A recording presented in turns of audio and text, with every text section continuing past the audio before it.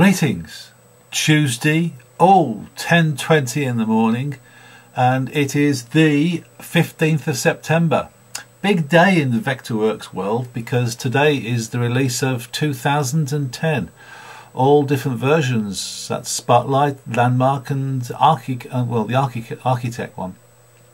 So I've just been talking to John Pickup, and he's got his new Vector Workout PDF file, which has just got a load of items on it, which are really essential if you want to start getting into this 2010. He's put it all together as a PDF, and I just don't know how many videos on there. There's just too many to count, but they're excellent.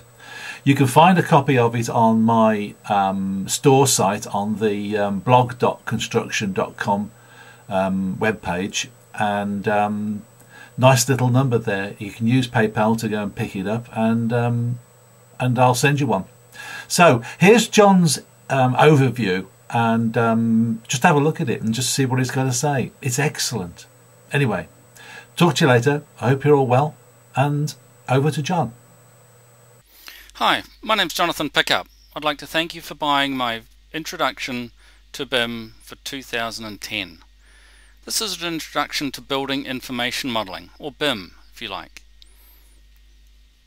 You'll find on the left hand side here a series of bookmarks. If they're not already open, click on this icon here and it will open. Here are your bookmarks, and you can see it's like a little index all the way down. If you prefer, you can come to the table of contents. Notice how the cursor changes shape when you get near a page. That'll take you directly to that page, and to play the movie, just click in this area here.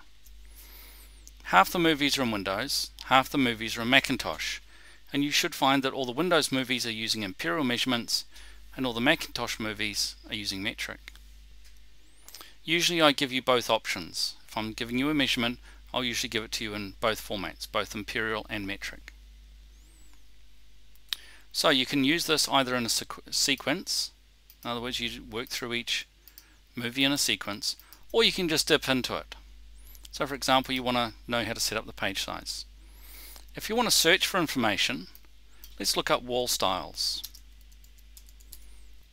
Type in the word or the phrase you're looking for and hit the enter key.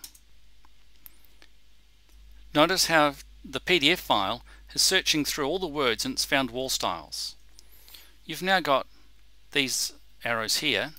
You can go to the next one, next, next, next, and now it's come to the end. If you want to look up roof, type in roof and see where it takes you. And you can see it scrolls through and brings up lots of different things about roof. Thanks for watching. Bye.